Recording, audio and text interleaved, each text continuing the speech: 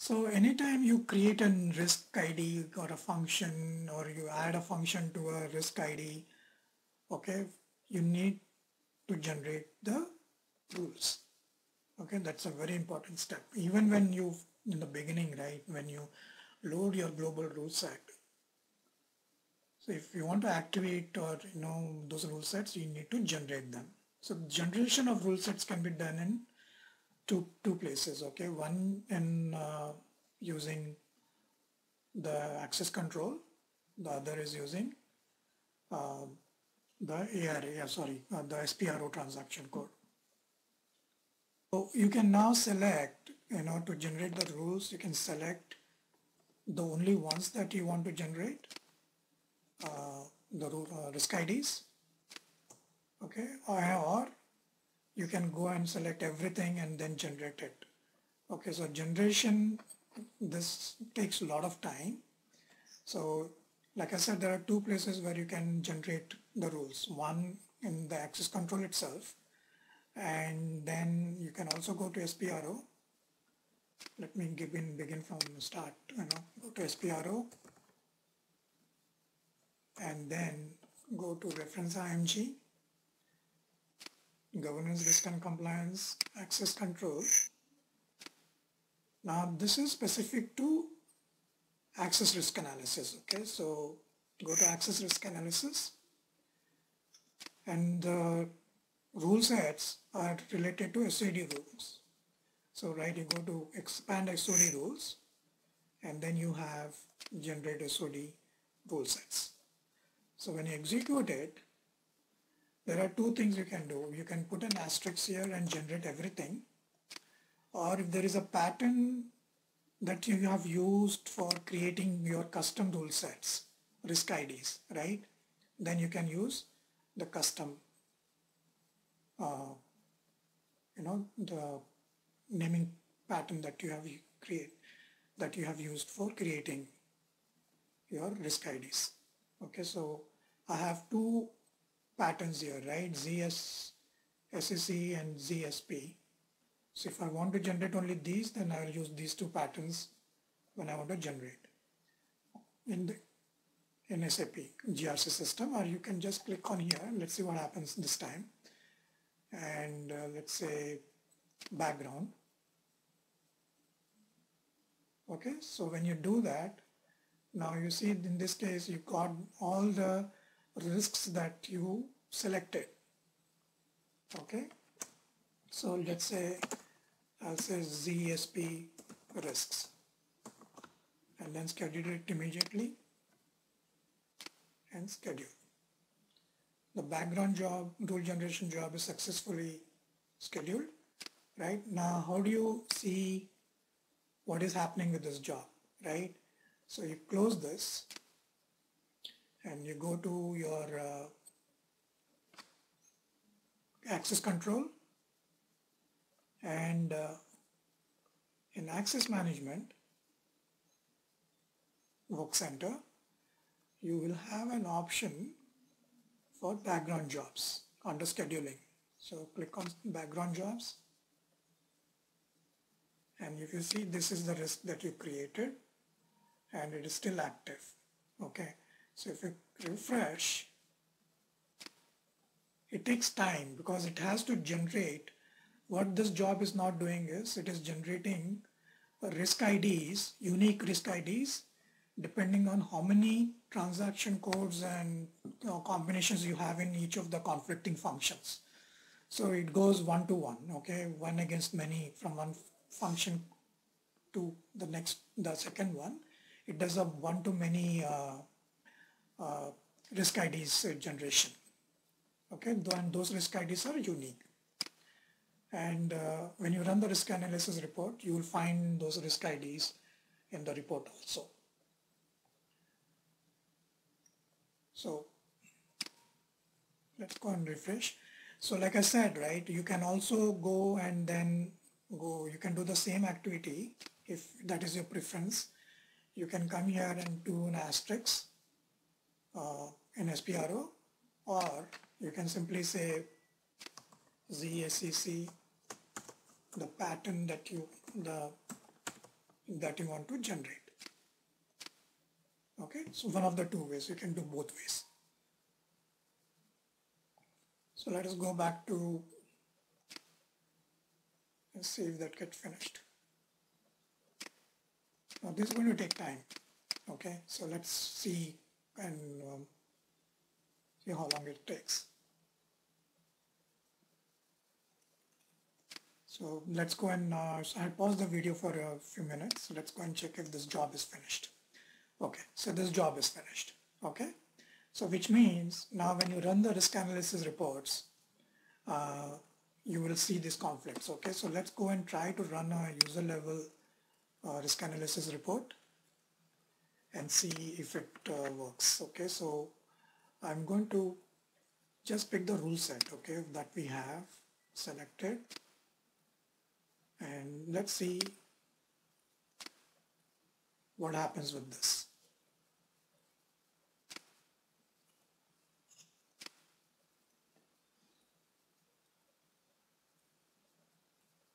So the idea here is to check whether the rule sets, the risk IDs that we created show up or not in the report. Okay, along with, because we selected only the rule set that we created, let's see if that works.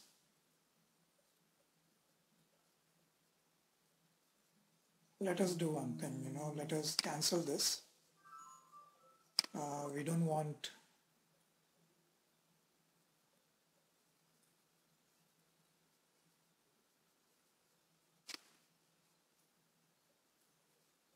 okay, it's not stopping. Let's see what happens. Because it's going against the conflicts, like for all the user IDs. And we also did not mention the system, right? So that's a mistake we made. So let's go back, close this. Let's do it again. And let's filter it.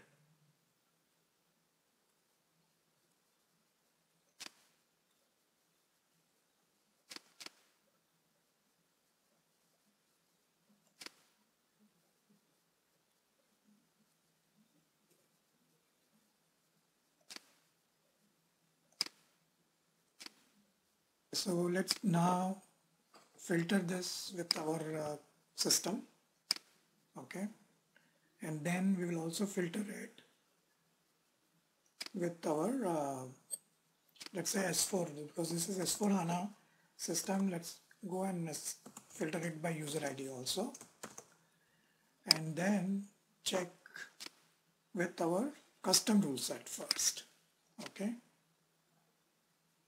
And if you want to add the global also, you can add the global along. When you click on the plus sign, you can include global also in the result, in the report.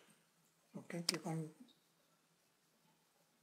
execute, run in the foreground.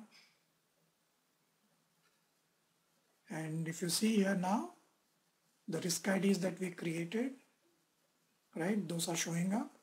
And every risk ID has a unique, every combination of the risk, right, between the transaction codes from the two functions, it has a unique rule ID. So these rule IDs, these unique rule IDs are generated by when you generate the risk IDs, okay, during the generation step. So this is basically individual rules, that they are generated by creating conflicting T-code combinations from the functions that you have that are part of your risk ID. Okay, that is one thing you need to remember. Now, there are certain things that you can see here, right? You can see the summary report, right? This is a summary report. So if you click on detail report,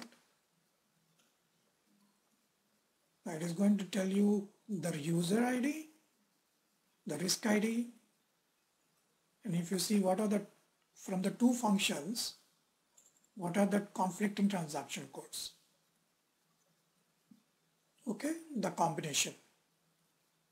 That is what it basically gives you, and that is how this rule IDs are generated.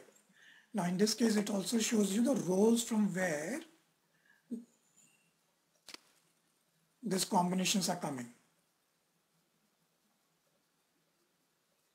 Okay, these conflicts are coming basically. All right, let's go to check management summary. It just gives you the user ID and the risk ID, okay, for management purposes, a very high level report. Executive summary, it just gives you, okay, the risk ID and how many conflicts are there for that user, okay, between each risk ID. So there are different levels of reports that you get when you run the risk analysis reports. So let's close this. So you can also, have a business view and the remediation view, for example. And let's check the remediation view, because one of the configuration steps that we did was activating 3 OData services which were related to remediation view. One of them was related to remediation view, right? So let's see if remediation view works. So select remediation view and click on run in foreground.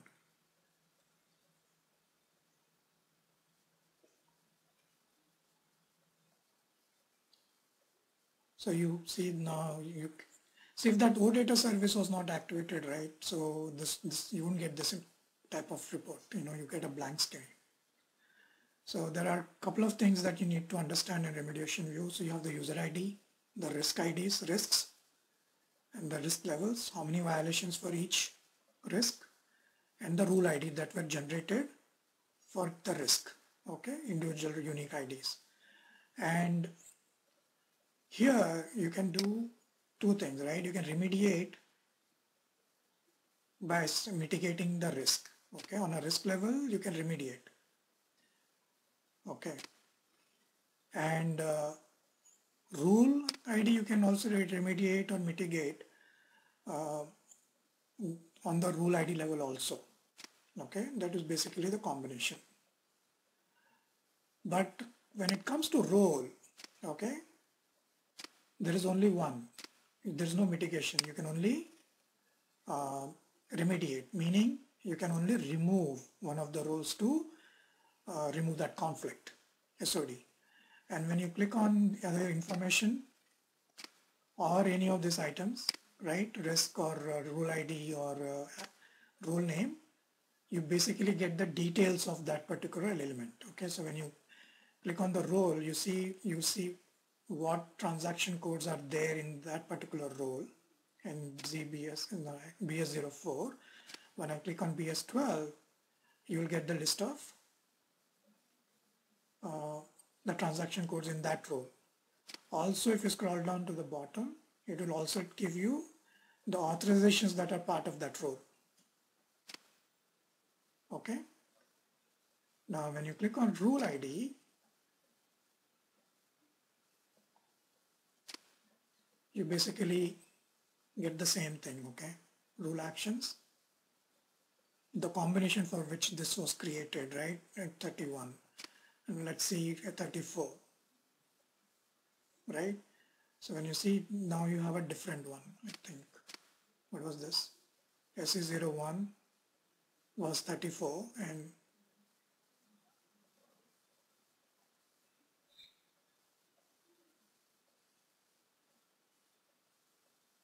(41).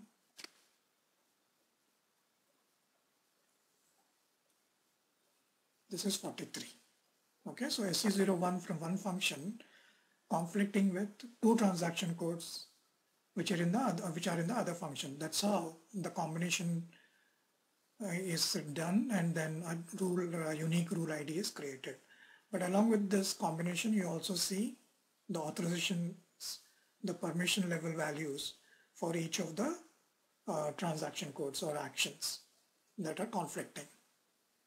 And when you click on risk, you basically get the risk information, okay? So risk ID, right? And then what type of risk it is, what business process it is, risk level and the two business functions that are part of this risk. So if you remember, this is what makes up your risk ID. When you defined the risk, this is what you had provided information. And if the other thing that you need to know here, look at here, is the user ID and the user description. Okay, that is from whom we ran this. Okay, so this is risk remediation view. Similarly, if you look at business view,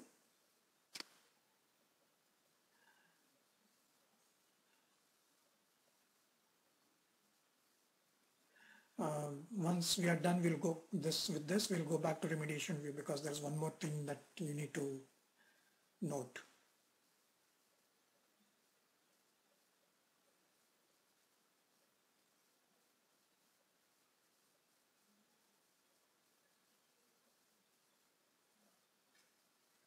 Okay, so business view pretty much looks like your technical view, right? Except that you don't have what you don't have here is the role names. Basically, you have the business processes here, okay, but you don't have the what you call the role names here. When you compare this with what was that other one? Technical view, and then you have, oh, you need to go and do the detailed one also, then you will find this here. So you have lot more details, okay, in a business view. Yeah. Okay, so you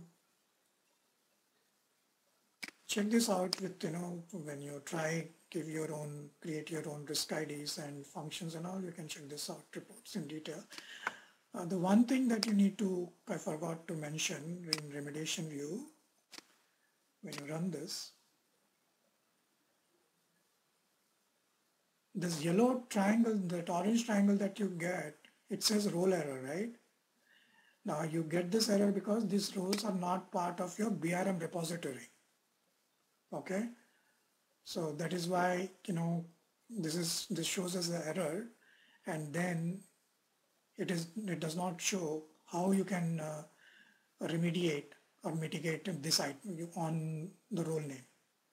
Okay, so when this is active, when this particular role is in BRM repository, instead of this orange triangle, you will get something like this wheel icon, and then you will have only one option there.